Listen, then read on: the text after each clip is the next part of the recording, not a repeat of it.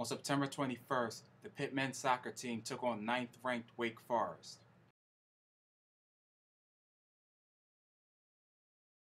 In the 8th minute, for Wake's third shot of the night, Michael Gamble will receive a pass from Luca Jimenez and beat Pitt keeper Dan Lynn on the shot to the far right post.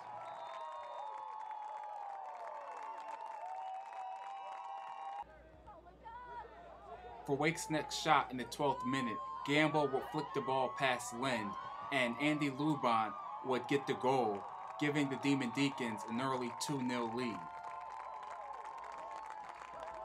Wake would take 19 more shots but will be unable to score because of Dan Lynn. He will make a career-high 10 saves in the match.